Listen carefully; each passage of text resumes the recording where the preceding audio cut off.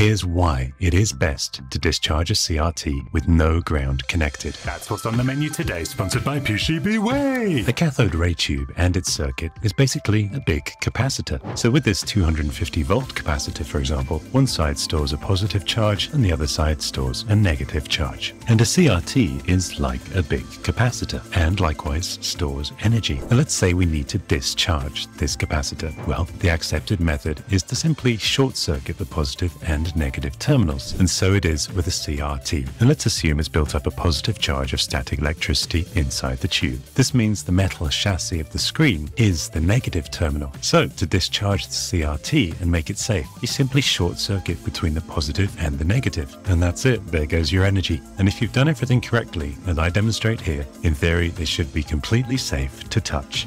Ah!